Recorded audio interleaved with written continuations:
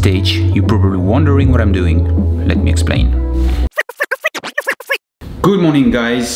Today will be a special video. Actually, it's aimed to the guys at Ferrari. If you haven't watched my previous video on what happened on my car, you can watch it here.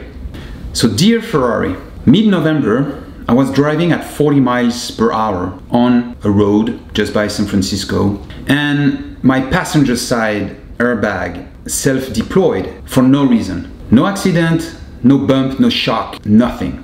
I immediately dropped off the car to Ferrari San Francisco, and these guys performed diagnostic. They inspected the car. They didn't find anything.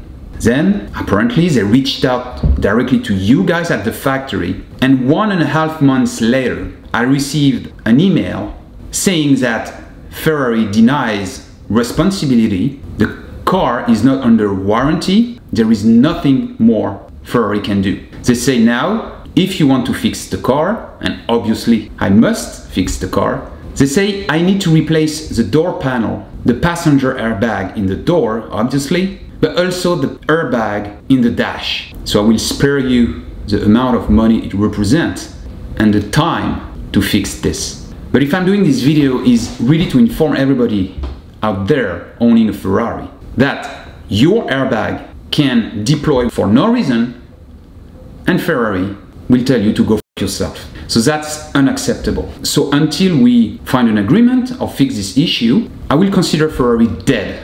This arrogance, the way you treat your client, is unacceptable. You treat me like...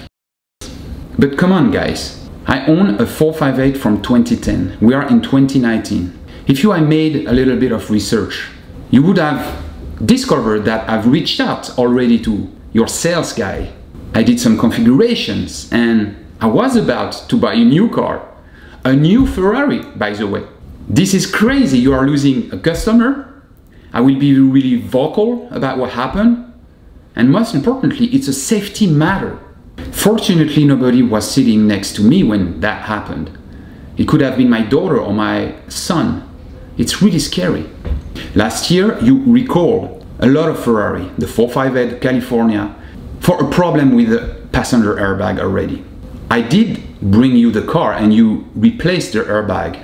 So, to me, you definitely have a problem with this airbag, or your supplier, but this is not the customer, me, to deal with.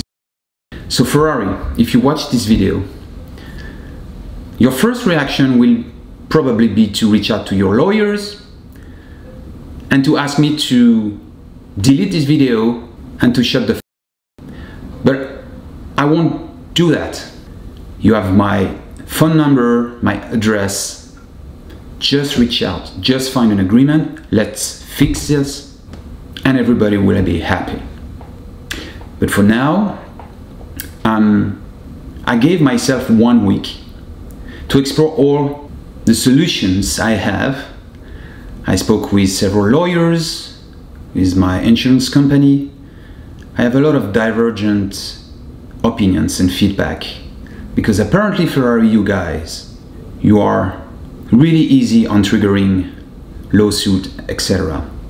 But in this case, clearly, there is something really wrong. Again, it's a safety matter.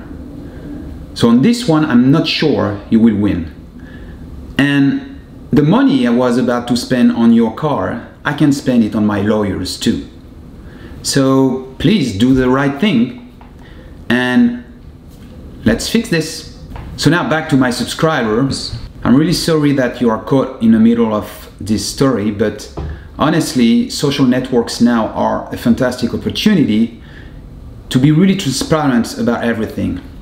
And you know, we hear a lot of bad things about Ferrari. I guess this is one more.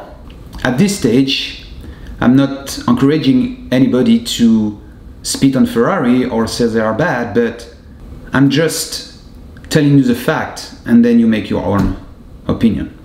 So obviously I will do a follow-up video and I will let you know, guys, what happened, and hopefully it will be a good thing. Thank you for watching. Please subscribe, hit this bell icons to be notified when I'm pushing new videos, and see you in the next one.